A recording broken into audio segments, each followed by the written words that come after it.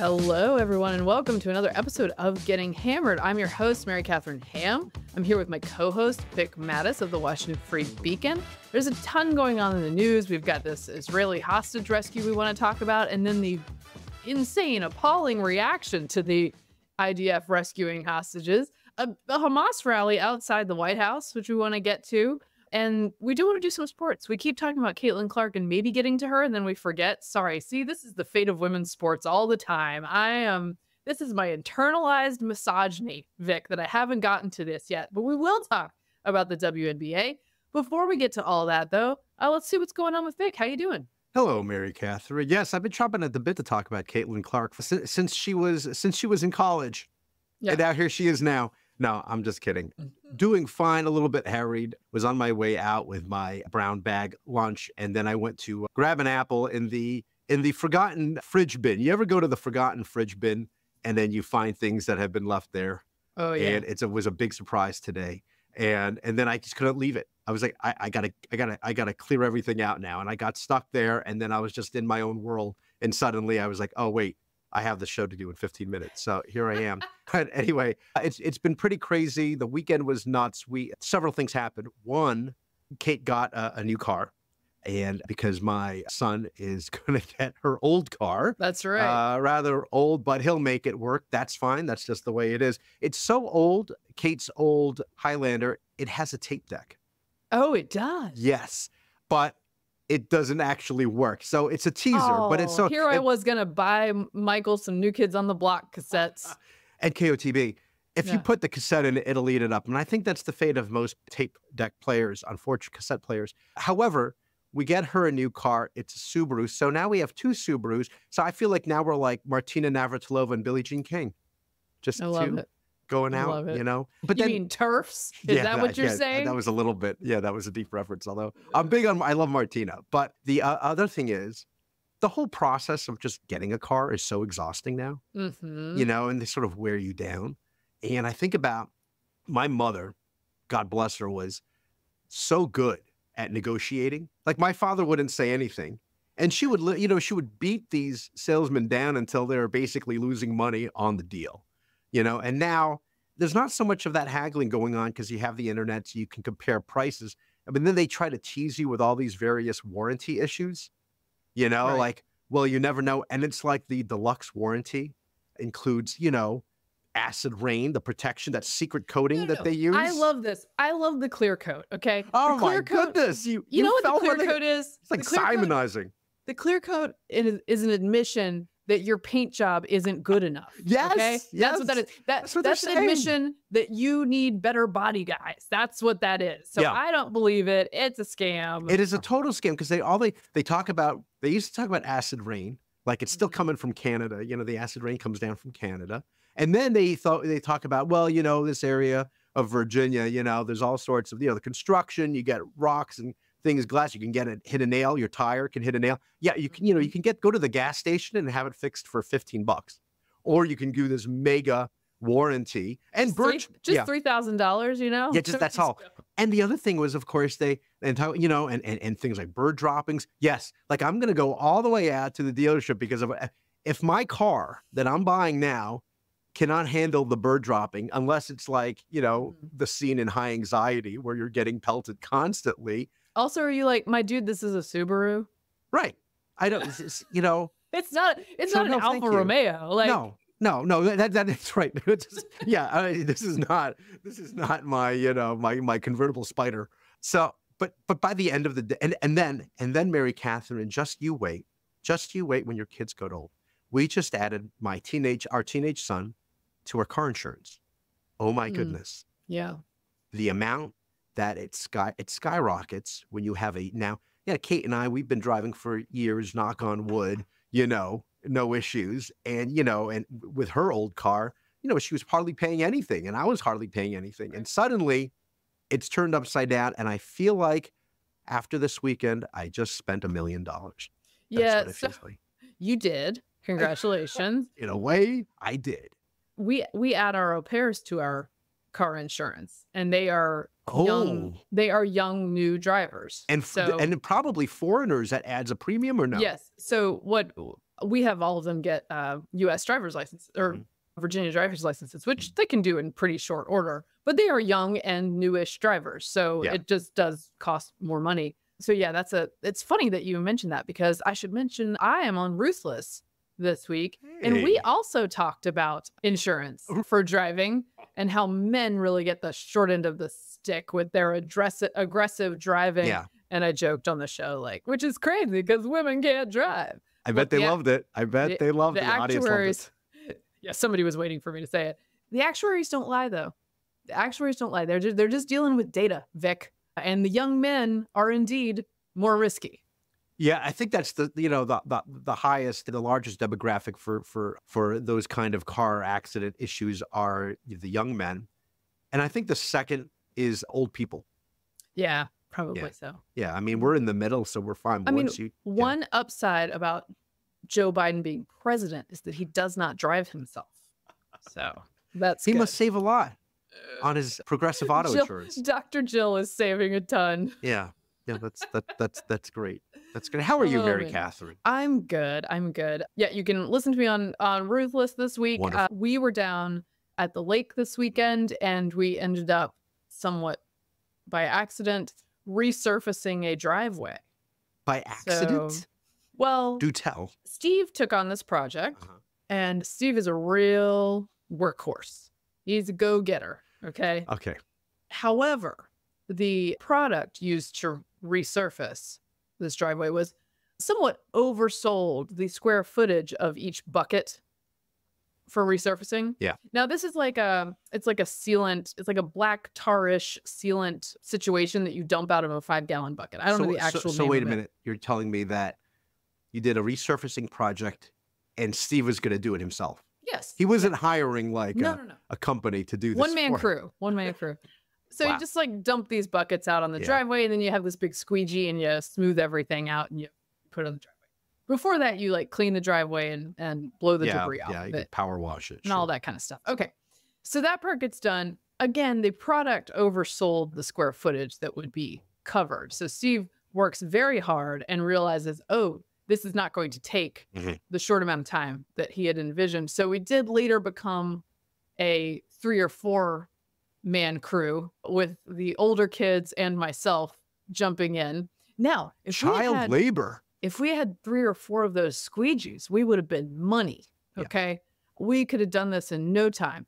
But as it turned out, we just had the one. So we were doing different stations of people dumping tar over here and then, smoothing it out on one hand, working in shifts. But we did get it done.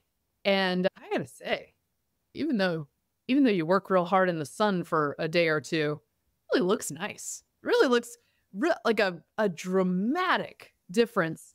And the actual work itself, as far as DIYs go, for anybody who's considering this, as far as DIYs go, very straightforward work. It's not easy work, but it's straightforward and it's satisfying as hell, because you're just like, it goes from gray to pitch black and beautiful and smooth so fast.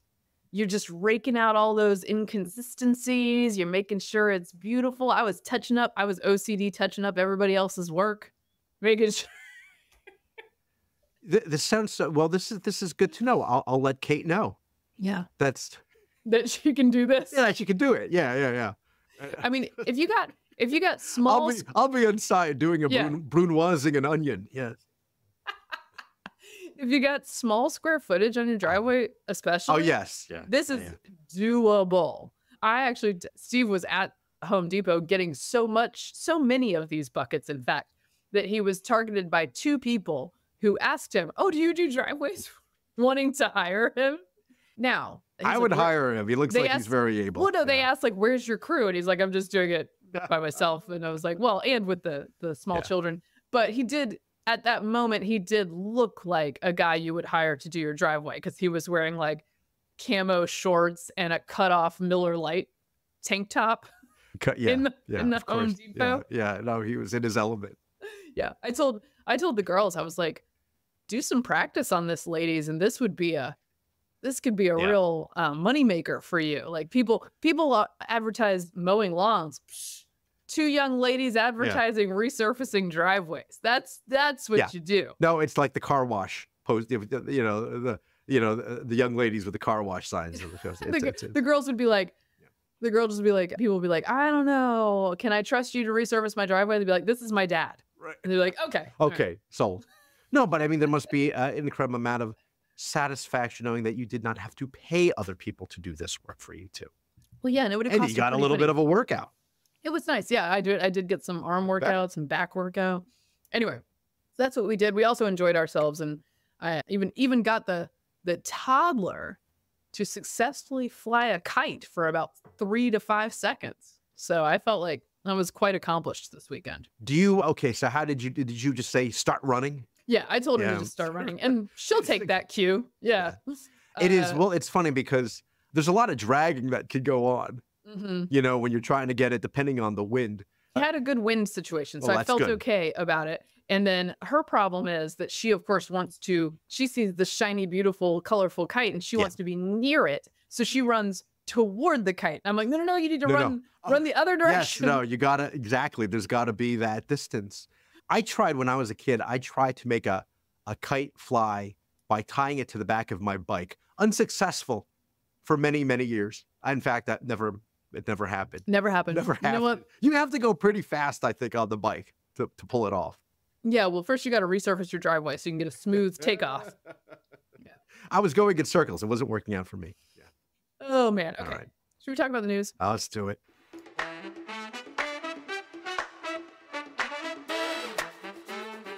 All right. Well, there was wonderful, wonderful news this weekend. So wonderful that I actually had trouble believing it when I opened it on social media in the morning and was like, is this fake?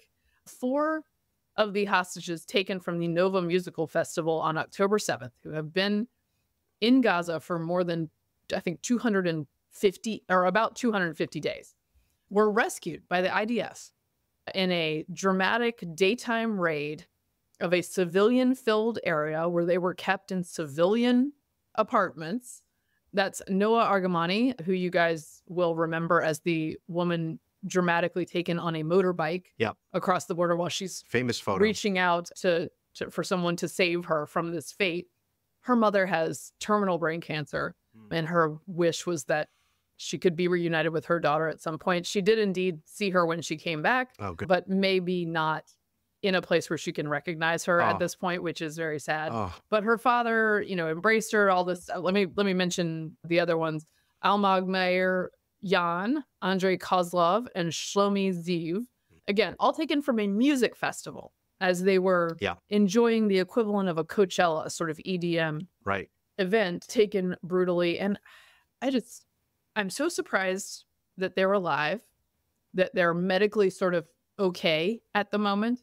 I'm sure they've endured who knows what, but it was just such a miracle to see this. And as my friend Carol Markowitz notes, a lot of the attention will be on Noah, who is the young woman who was rescued, because that video and picture are so iconic and people know them so well. Right. But these men, in no deal that would ever be cut, stood a chance of coming home. Right. They were young men, and young men have never been part of the conversation for being released by Hamas. Now, no one's really part of the conversation for being released by Hamas because they don't want to take a deal, and they have had many, many laid at their feet that they refuse. But I think that's important to note. These guys weren't coming home unless they were rescued by force.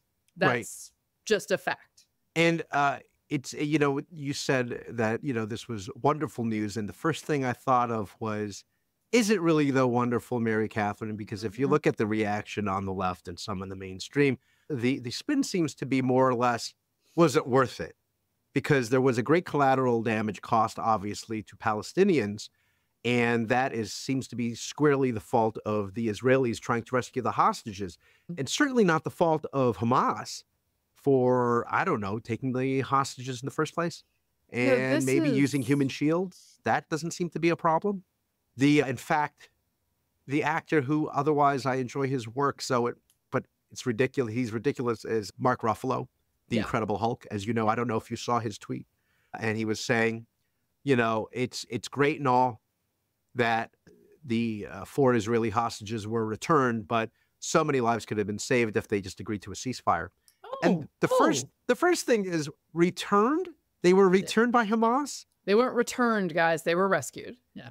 And the idea that it was because of, not agreeing to there had been other serious ceasefire offers put on the table that Hamas had turned down.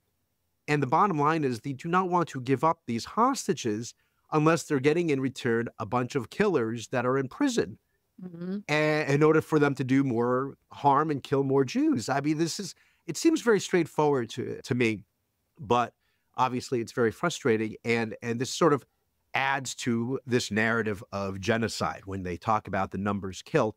Gaza Health Ministry initially was like 200. I think now they're saying 900. Meanwhile, the media is questioning the Israeli, claims, as they say. Some of these hostages were taken from the homes of, I don't know, collaborators, journalists, somebody who might possibly work for Al Jazeera.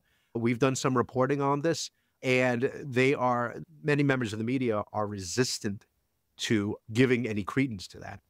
No, it's wild. I think this headline is sort of representative from CNN. Inside Israel's deadly operation to rescue four hostages. Again, First was of all, it worth it? the people involved in this raid are real life superheroes with insane skills who undertake this kind of thing with an eye to reducing civilian casualties. They take on immense risk to go into an urban warfare setting, to go through doors that they have almost no idea what's behind, depending on the intel, which is, shaky at best at times. They go into a place a theater of war where militants almost never wear any sort of uniform, where they purposely hide among civilians, where they put civilians they have taken hostage embedded with civilians so that they can make it as hard as possible for Israel to do the work of rescuing its citizens. Thank you to those guys, one of whom passed away as a result of his injuries in a firefight while this was happening. They got to Noah first, completely unawares. They got her out, but as soon as that had happened, they go after the three men who were in a different apartment. They were near each other, and that signaled that something was happening, and a firefight broke out. As usual, the Hamas numbers are not reliable.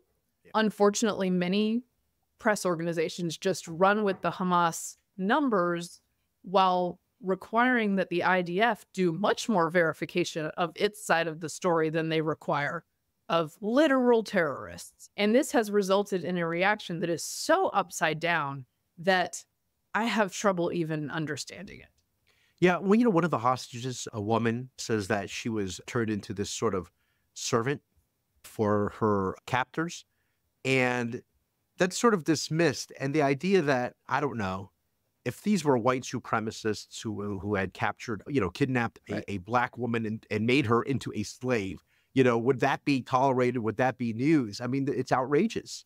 And you sent me this thing this morning about, I think it's from the Free Press, and this notion that, these people on the other side, when it's, attacks against Jews from the right versus attacks against Jews from the left, it's just a double standard. Right? We'll talk about that later with the incident at Lafayette Park. But no, the other thing that I was going to say was somebody else smarter than me was saying all this terribleness that has happened and all these innocent lives that are lost and the collateral damage, the Palestinians, for example, in this operation who were killed in the process of rescuing these hostages, it poses a question of, well, if everyone who's upset about this can go back in time, was October 7 worth it? Would you still, because they're not going, they're now acknowledging, obviously, it happened. They celebrated as a prison breakout. Would it be worth it? And I think it's a real dilemma for them to answer that question. Because on the one hand, they didn't want any of this to happen. And look at Gaza now, it's complete rubble. It wasn't on October 6th. But on the other hand, they like to think of this as a prison breakout, that this was an ongoing struggle and a retaliation. So yes, it had to happen. At the same time, they seem to think, well, what do you think they were going to do after you committed the worst atrocity against Jews since the Holocaust? So, I mean, there are real problems with this. No, it's actually shocking to see people reacting as if Yeah. it's bad news that Israel liberated these 4 people, right? Yeah. What they're demanding, as usual, is that Israel follow every rule and, in fact, be Right. more adherent to more rules than any other fighting force in the history of the world, while Hamas gets to do exactly whatever it wants. Right. And even then, what they want is like proportionate hostage rescue missions, right? So Right. Because you you can do can that. only yeah. No, the fact that they're using their own civilians as human shields, which by the way, the Wall Street Journal reports on correspondence from Gaza's Gaza's main dude, Yahya Sinwar, putting into writing that in fact his aim is to increase Palestinian casualties by embedding with Palestinian Yeah. civilians because he thinks that improves his situation on the world stage. And by the way, every single time Hamas has rejected Yeah. a hostage and ceasefire deal / offer, what has the American administration done? Moved closer to Hamas Yes. and forced Israel to stop doing things. So he's actually correct. Yeah, no, that's right, Mary Catherine. It's not a bad bet for him. He knew how the world was going to react, and a lot of countries who are going to side with Hamas on this. And case in point, the United States has now pushed for a ceasefire plan through the United Nations and supported. I think it was abstained. Russia abstained, but the rest of it, the Security Council is pushing that. This has got to end now before you kill more Hamas terrorists and rescue any more hostages. We got to put a stop to this. It is a bizarre position for this administration, this country to be in, the United States. Yeah. Speaking of the United States, shall we do the domestic reaction? We were talking about a little bit about the press reaction and the international reaction, but let's talk about the domestic politics reaction and the protests in particular, which are framed in a very friendly way by the press, but look much less friendly when you look at the gatherings. So this is Washington Post says statues in Lafayette Square vandalized during Gaza ceasefire protest. New York Times, protest against Gaza war draws thousands to the White House. CNN, why protesters outside the White House are carrying a 2-mile-long red banner. Oh. Okay. These gatherings were violent. They are very obviously aligned with Hamas. It's not some sort of undertone. It's the message. Many of them are wearing Hamas headbands. They are burning American flags, which is like sort of par for the course, but not normies don't love it. They are chanting things about martyrdom. They are carrying signs about martyrdom. In New York, outside the Nova Music Festival film that's being shown in New York City, on the front of the New York Post is a picture of protesters carrying a banner that says, "Long live October 7th."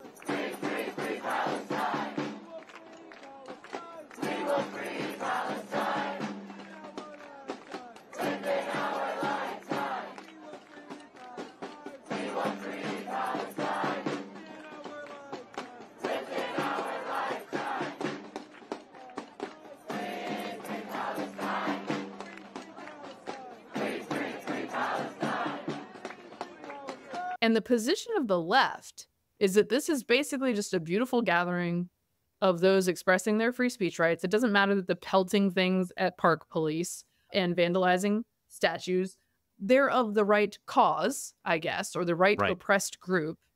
And so we're supposed to have no condemnation for this, no issue with this, to the Death to America chants, to the martyrdom aspirations. It's all just A-okay. It's wild, Vic. I think it's if you want to take a step back for a second, it's like the administration and the Democratic Party's way of they're trying to have it both ways, right? Because they don't want to upset their left flank.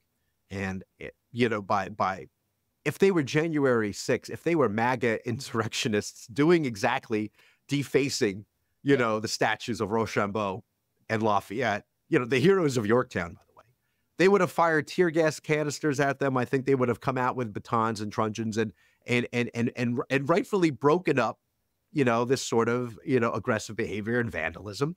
These activists were also limiting the movements of the Secret Service and that was okay. Our Adam Credo had reported, I think on Sunday, that, as far as we know, they got back to us, the police and Secret Service, nobody's getting charges thrown at them. They're not pressing any charges. So what happened was okay.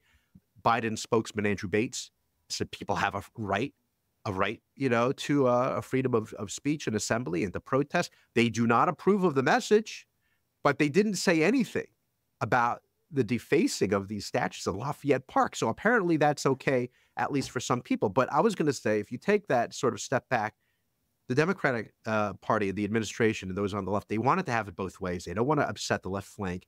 And I think they're relying, obviously, on their friends in the media to not publicize these acts the way Fox does 24/7, so that they're not upsetting anybody in the center or independents who would be upset about this. And by the way, I think they're right. I think it works. I think it works for them. Well, one of the pictures too, which again, you're right, will not be publicized unless you're going to look for it, is of an effigy of beheaded Joe Biden.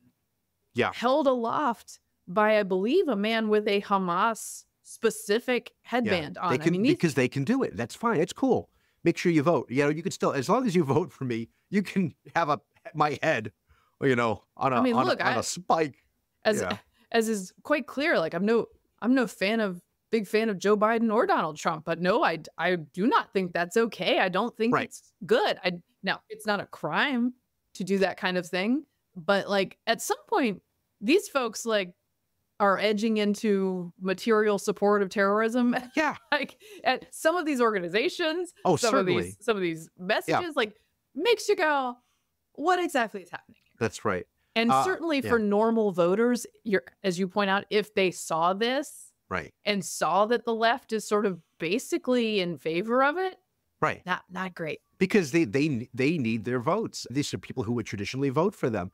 I feel, Mary Catherine, that this should be like a slam dunk for Republicans come the fall, because I feel like all they have to do is cut an ad, and simply show this. And except that people will be like, wait, where is that Kabul? Right. That's not, right. Where are these folks? In Tehran. It's in Tehran. Surely that's AI.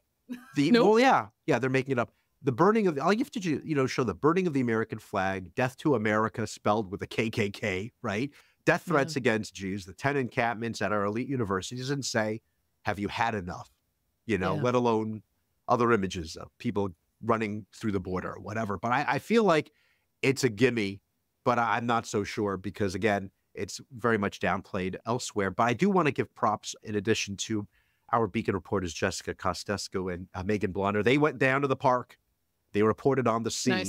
And there was a sign. There was a guy holding up a sign. And props to this guy holding up a sign saying, "When's the Pride Parade in Gaza?" And he was getting booed. But again, it's baffling because a lot of these activists, they have the rainbow flags and they support Gaza because, that's what they do in Gaza, I guess. They should make new lapel pins that are a rainbow flag and the Hezbollah flag next to each other. Yes. Right? That would be a good one. Like they have the Israel and America flags. Let's just do the other one. Right. And it's just another stripe or color for the rainbow flag now that we've seen the new one that's hanging, in front of NASA and at the Department of Education and other buildings here in town. Just throw it all in. And there are a few people who see this clearly. I saw Jake Tapper. We'll play a little clip of this. Is there much of a difference between killing Zionists and Jews will not replace us, which is what we heard in Charlottesville? It's all of a piece. I mean, there's a rhetoric of elimination of Jews, of hatred of Jews that vilifies Jews and that views them as dehumanized. And we have to remember there are two different visions of Palestinian politics. There's a vision embedded in the Palestinian Authority that has committed itself to peaceful coexistence with the Jewish people in one land. And then there's Hamas, which relies on the protocols of Elder of Zion in its manifesto that in its original charter called for the genocide of Jews, and that has practiced terrorism throughout its history, and in fact has destroyed every moment where the Palestinians have been close to making a permanent peaceful solution with the Jews in Israel. This is Charlottesville on steroids every day. Right. Now, people were so upset and by this, and understandably so, and the president's reaction to it, understandably so. Yes. This is happening. What is the president's reaction to it? And the president's he's on another planet. So. When I saw some arguing like, well, there's been no deaths related to this, that's actually not true. I believe it was California where an older gentleman who was an Israel supporter was hit on the head with a megaphone and died from his injuries. So that's not actually true that there have been no deaths related to this. It's all pretty creepy. Right. And there are moments in my political life when I look around and go, I was not expecting you guys to have this kind of reaction. And I don't feel like you've really lost the plot on this one. Yeah, and maybe we're not alone in this, Mary Catherine. I know that the latest approval ratings for Joe Biden are his lowest yet at 37%. Oh, yeah. So, 37 is not really good, resonating. Vic. That's for those of you who aren't political professionals, that number's not good. Under 40 is not where you want to be. And the disapproval is just like going gangbusters. Up and up and up, 57%. Yeah. I mean, on it's almost wild. every issue, voters feel like they can trust Donald Trump more, and by large margins when it comes to the economy, foreign policy, the Middle East, the economy, you name it, the border, they just tend to think that Trump would do a better job. So, oh my goodness. That's a problem. Okay. It's wild. It's wild. The reaction has been jarring, unsettling, did not enjoy. What are we talking about next, Vic? Well, I mean, we were talking about Joe Biden. He's going through some struggles, and one of which was there's a video that we have of him at a Juneteenth event at the White House with Kamala Harris and Doug Emhoff. Yes, and he looks kind of like he's in a different world that he doesn't know. I mean, his hand is just extended out to like in a handshake position, but there's nobody there. And he has this blank stare on his face. And I mean, our friend Chris Scalia says, honestly, it's better than, what basically Doug Emhoff was doing, was just trying to get down. No, I do kind think, of awkward. look, there's a musical performance and he is surrounded by people with rhythm. And I do think that perhaps not exposing yourself to the kind of ridicule that would come from a feeble old white dude trying to clap along, it might have been one of the wiser decisions he's made in a while. Right. Unwittingly. I'm sure he didn't realize. I mean, he really looks, I hate to say this too, because again, our president, but he doesn't look like there's this blank stare on his face. But the other thing is, as you know, they're trying to, one of the demographics, they're struggling across many demographics now, the Biden campaign. And one of them is actually young people who voted overwhelmingly for him in 2020 versus Donald Trump. And now Trump is ahead in some, or at the very least tied or ahead.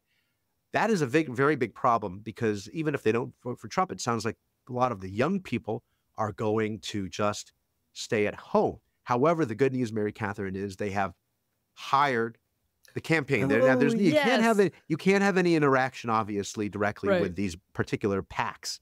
And this is a particular PAC that has hired screenwriters from, I think, Saturday Night Live and Comedy Central and other places who are hip and cool and know how the kids talk. And they're going to put together various, social media posts on Instagram, TikTok, or wherever to show that, hey, this 81, going on 82-year-old president, he's with it. Mm-hmm. How do you think that's going to work out? So thank you to the Free Beacon for reporting on this. This super PAC. Look, I think all you need to know about these kind of folks is what the SNL political cold open looks like every week. I think their rate of success for being funny there is going to be much higher even than these attempts, because I think when people try to go so raw, partisan, political in their humor, you lose the part where you're humorous. Yeah. Right? Like, write good jokes, write them about both sides. But I think when your mission becomes first to elect a guy, it makes it harder to be actually funny. Right. And this mission obviously is partisan. It's also in behalf not of Barack Obama, who arguably was a little hip, although those genes say otherwise. But, the genes and the way he throws a baseball. Oh, my gosh. As somebody who's thrown an opening pitch, I can tell you. Although I should note that 2009 Obama jeans and New Balances is the look for the young people now. So he's ahead of his time. Was he just ahead of his time? Yeah. Okay. But no, I do not think this is going to be hip. I do not think it's going to be effective. I think they're going to get a lot of earned media out of a bunch of really cringe content. Yeah. the cringe is that's the operative word here, and they're going to really try to push it, make it just like making fetch happen, right? They want to make this happen, and I'll be impressed if they somehow manage to do that. And they'll try to throw in all sorts of famous stars and celebrities. So it's like, oh well, I love this person, and this person loves Biden, therefore I'll vote for Biden. I don't know if that's going to work. I doubt it. I remember in 2000, Al Gore, when he was going up against George W. Bush, and everyone was trying to make Al Gore be cool and hip, and it's great. Him and Tipper, when they were still married, and the whole deal, and kissing, and they're in love with each other. They put together a movie. Oh, they got divorced, didn't they? They did, yeah. And they put together a movie, a short that I think ran during the Democratic convention, and it was like the mini bio of Al Gore at home with the family sitting around the table. And it looked like a normal family table. Like in my mind, I know it's not, but in my mind, it was like the opening scene of credits for Roseanne. They're sitting around this table. Hey, everybody pass the mashed potatoes. And it was directed by the great Spike Jonze. He's done many great movies, including Her and Three Kings. And so the documentary, or this mini biopic of Al Gore directed by Spike Jonze, is really good. It still wasn't enough. No. So the PAC's goal here, ironically, is to have no cringe in its content. Yeah. They plan to spend up to $25 million. Which, look, even if you're doing sort of ineffective stuff, if you're spending $25 million and you're getting earned media out of it, which they're going to get, earned media is just whenever CNN or Fox or MSNBC picks up your advertising for a political candidate, writes a story about it, thereby behooving your candidacy without having to spend much more money. It aims to avoid splashy celebrity videos meant to go viral online and instead focus on 30 and 90-second influencer style ads and some highly produced and scripted ads. I don't know, man. It's going to be, again, the press and people who make political ads have been far behind the public in realizing that Joe Biden is exactly what he looks like he is. Yeah. And I don't think any effort to paint that differently to Gen Z through a bunch of influencers is going to make that much difference. In fact, it might send you in the other direction because it accentuates how old and feeble he is. I'm beginning to think that your theory and our friend Hugh Hewitt's theory about the first debate happening before the Democratic nominating convention might have some substance to it, if you will, because if he's getting progressively worse, because there's nothing you can do at this point. You can have the teleprompter. Even with the teleprompter, he was having some issues more recently, and try to surround him so you can't see his gait, the way he's walking in those special shoes, or the glazed look in his eyes at that Juneteenth event. He's going to be in that debate. And even with Dana Bash and Jake Tapper, it's not Fox. So it's going to be a much more hostile environment, I think, for Trump. Yeah. Because I think they're just going to want to talk about January 6th. All that said, he could be in a lot of trouble.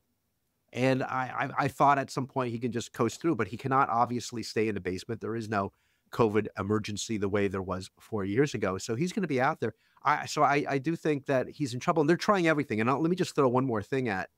They're trying to we got to win the youth vote. We got to win the black vote. And I feel like they're already giving up on the Hispanic vote at this point. Yeah, unmentioned. And there's constantly now talk about Virginia being a dead heat. And I'm not so sure about that yet. But if it's enough for them to worry about Virginia, they cannot then divert any of their resources from Pennsylvania or Michigan, because they can't lose either of those. If you lose Pennsylvania, Biden's totally toast. But if they're worried about losing Virginia, then he's really done for. So, I mean, at this point, looking at the polls, Arizona, I think they're going to give up on Arizona, Nevada to a certain extent, I think, which has been a long time. And North Carolina is a foregone conclusion, and Georgia. Think about giving up on Nevada as a Democratic Party. Yeah. Nevada is the coalition that boosts Democrats there and has for a long time is diverse, huge Hispanic numbers, and working class. Yeah. And to have lost that already, for it to be something that they're going to move on from, is quite a thing.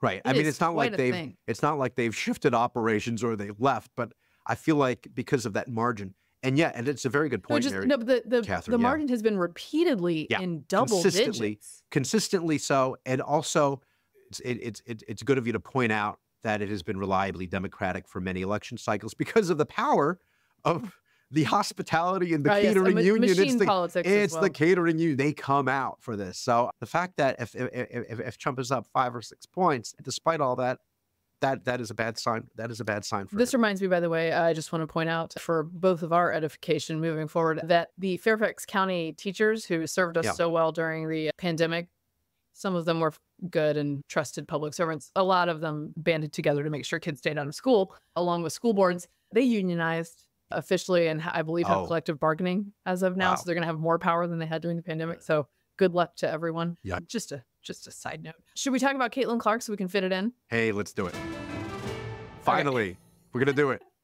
So Caitlin Clark is in the WNBA now. I believe somewhat famously Diana Taurasi, who is one of perhaps the most, is that how you say it? Yeah, that's right. One of the most famous former UConn female basketball player of all time, said before Caitlin Clark came into the league, like, hey, you know, she's going to meet up with reality here and there's going to be some growing up to do and some challenges for her. Now, I did listen to her whole quote, and I don't think that her quote was like that much of a cheap shot. I think it was more of a like, you know, this is a different level.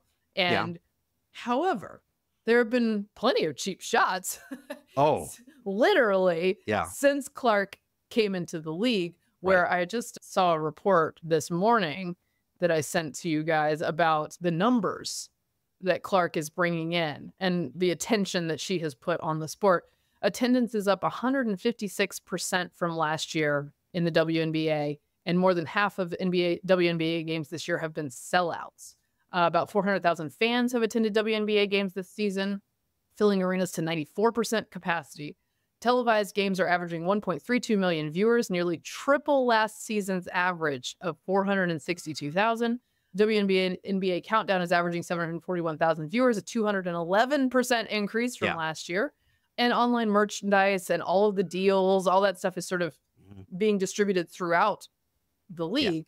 But there's a lot of hard fouls on Clark. There are particularly that player Kennedy, I believe, is her last name. Do we say it Kennedy? Or Kennedy? It's spelled with a CH. Maybe it's just Kennedy. I'm going to say Kennedy. I could be wrong. No, I'm there for in which case, correction. But yes, I would also say with those numbers, like 200, 300% increases, that's starting from a very low base. You know, I mean, still, if you compare it to the NBA, obviously it's apples and oranges, but nevertheless, she is bringing a lot of attention. I just wanted to say this quickly about hazing for rookies. In particular, the bigger the star of the rookie, I think the more the hazing happens. Right. If you've ever watched that great HBO series Winning Time and Magic Johnson having to do all this, you know, serving Kareem Abdul-Jabbar every morning his freshly squeezed orange juice and the newspaper. And the only newspaper that, you know, in Winning Time he wanted to read was and Kareem is obviously a very smart man. So he just wanted to read New York Times, and Magic's bringing him the LA Times. He's like, not the right times, you know? And so it's just constantly, you have to do all these things. When I was at Georgetown, Allen Iverson had just left. A friend of mine was at the gym in the summer and saw him playing just, you know, with Patrick Ewing. Oh, no, excuse me, correction. It was Lonzo Mourning and Dikembe Mutombo. And they're just practicing in the gym, just the three of them in the summer. And he had just graduated. He was going over to Philadelphia. And at the end of the practice, my friend saw this with his own eyes, where Zoe, Alonzo Mourning, throws his car keys at Allen Iverson and just says, go get my car. He might have said something else, but he just said, go get my car. And Iverson threw it back at him. He's like, I'm not doing that. But the fact is, you got to do the water. You got to get the balls. You got to do all this stuff. So hazing happens. I get it.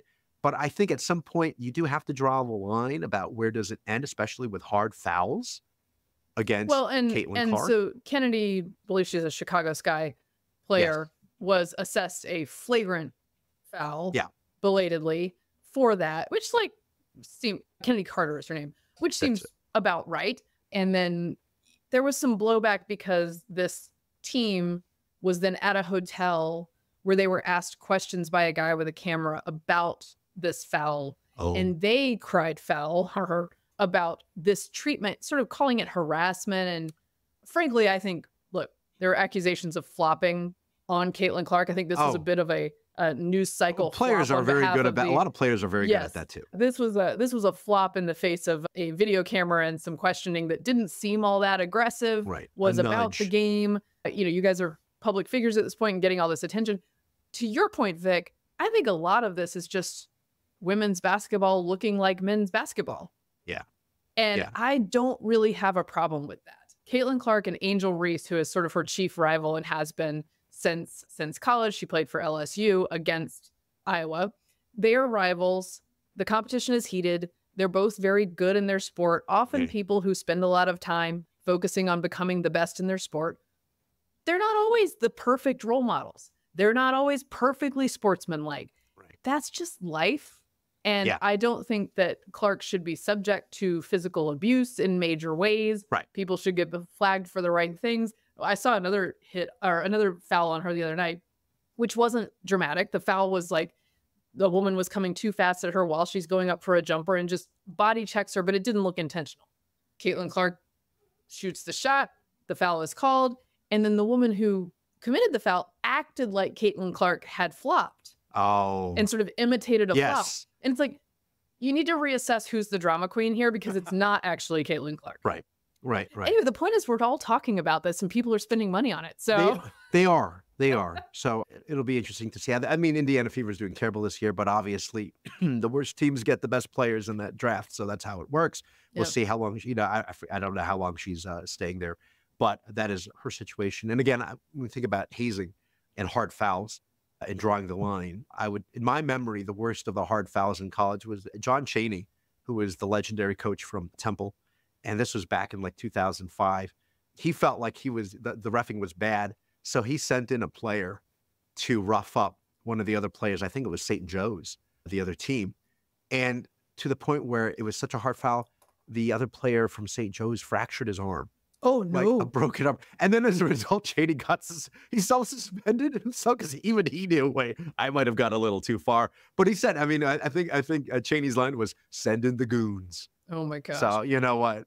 But again, we can go too far. And I know this would drive you crazy, Mary Catherine, which is the Indiana Congressman, Jim Banks. He sent a letter to the WNBA saying, hey, I want an investigation. What's going on here with this hard foul? You know what my take is? Let them play. Let them play. I agree. And may I tell one quick story before we let you go and close this out? Yeah. Which is that when I was a middle school basketball player, which I was. What was your position? What were you? What did you play? I just was all over the place. And they don't really have positions. You were at the top of the key. Okay. In middle school women's basketball, there's not. I was not shooting a point guard. I was basically a shooting guard. I wasn't a point guard. My ball handling skills were not that good, but I could shoot okay. And really, as with all chicks like me, I played defense. And I played a lot of defense. Played safe. And at one game at a rough middle school that had, I kid you not, in the dressing room, bare light bulbs hanging from the ceiling. There was a woman we called Michelle Jordan, who was our opponent. You see how see what we did there? Instead of Michael, I got that. She was very tall. She was very big. She was very skilled, but she was not disciplined enough to drive the lane without fouling people. So my coach asked me, who's my only athletic skill basically is that I'm fast, and I was little and fast. And he said, "MK, you need to run down the court and take the charge." And I was like, "Wow!" I was like, Look "From her?"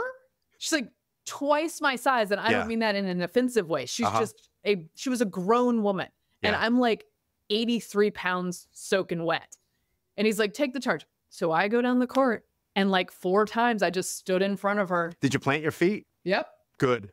Because I could get down the court before her, and then I would plant my feet and get that's it. flat on my back. That's right.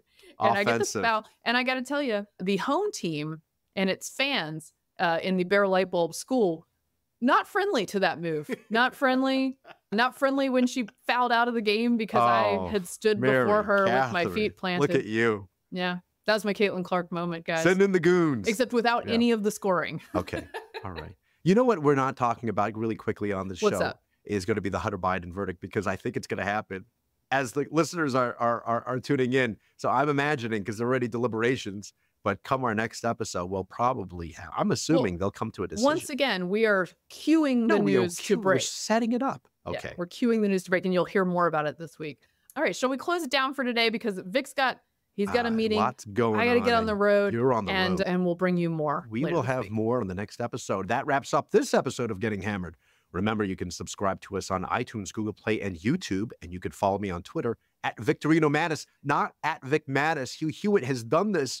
And poor at Vic Mattis. Sorry, Vic. He locked his account. It's too much. It's too crazy. So apologies to him. It's at Victorino. Okay, I'm at MK Hammer on Twitter, at MK Hammer Time on Instagram. You can follow the show at Getting Hammered Podcast on YouTube and Instagram and watch us there. Thanks for getting hammered responsibly, and responsibly take those charges out there, everybody. Don't be flagrant. All right, this has been a Nebulous Media Podcast.